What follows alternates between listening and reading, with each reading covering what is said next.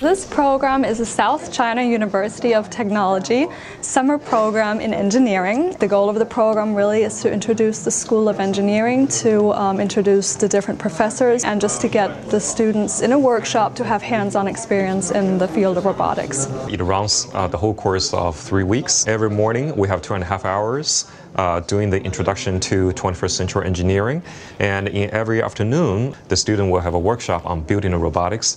Basically we build a car robot, It can go straight and spin and go curve, and to avoid the obstacles by itself. If the robot meet a blocker, it can recognize a blocker and it can change its direction and move to another direction.